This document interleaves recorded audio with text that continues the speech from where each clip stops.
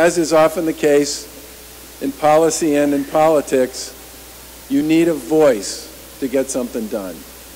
And I just want to say how much I appreciate the voice that the people standing behind us brought to this debate here in the Commonwealth, because it really did make an enormous difference. Thank you all very much.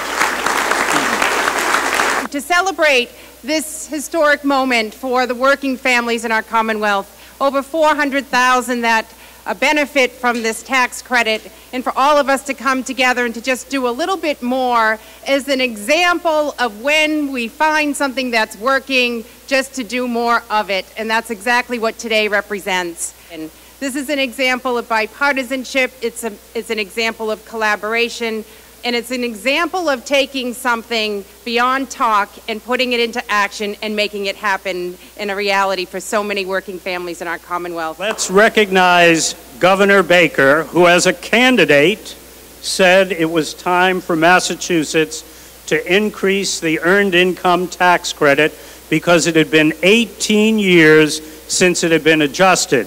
And here he stands, ready to sign the piece of legislation that will increase the EITC by 50%. Thank you, Governor Baker, for your leadership.